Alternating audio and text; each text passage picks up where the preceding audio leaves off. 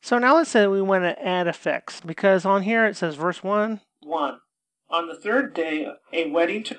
Okay, and there's crowd, people, and stuff like that. So first you have to get your sound effects from the internet or something like that. And now you need to import it. So we go to File.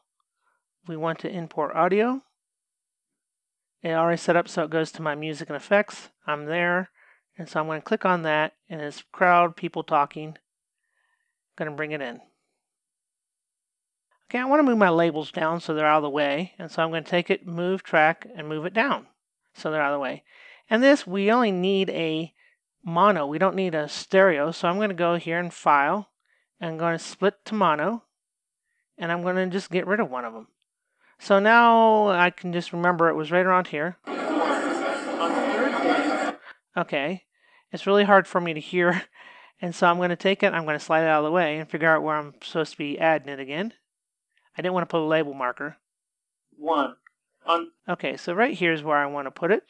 So I can grab this guy and line him up right around there, and I'm going to hold the scroll and I'm going to move in.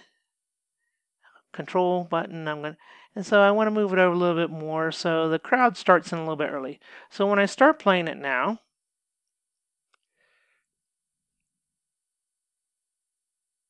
you take it and we're going to start playing. 1. On the third day, a wedding. Wow, I can't hear anything. So I'm going to go over here and I'm going to change the volume.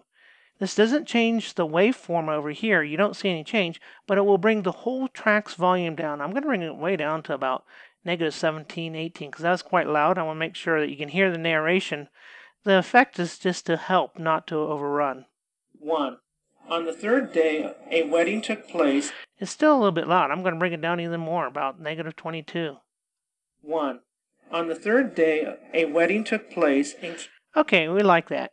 And let's say that we go along and we want it to end right about here. And so at the end of the verse, it's not a logical place in this script, but for our sake, we want to do it here. So we can take it and we can just basically go and highlight to the end.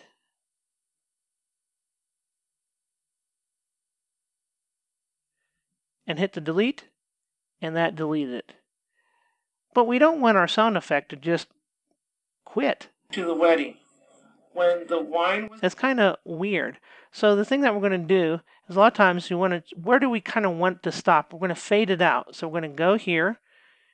We're going to highlight from here to there. And then we're going to go to effects. And we're going to go to fade out. And it fades it out. If I play it. Invited to the wedding. When the wine. I really didn't like how it was done. So I'm Control Z and I want it to fade out slower. So I'm going to go here. And I'm going to go out to here, and then we're going to do effects, fade out. And so now, let's see how it sounds. Had been invited to the wedding. When the wine was gone. So, yeah, we like that, how it faded out. And so I just added an effect here. So when this plays, that effect will be in there. And you can drop in other effects. And if you want to put in other things, you can do multiple tracks. So that's adding an effect.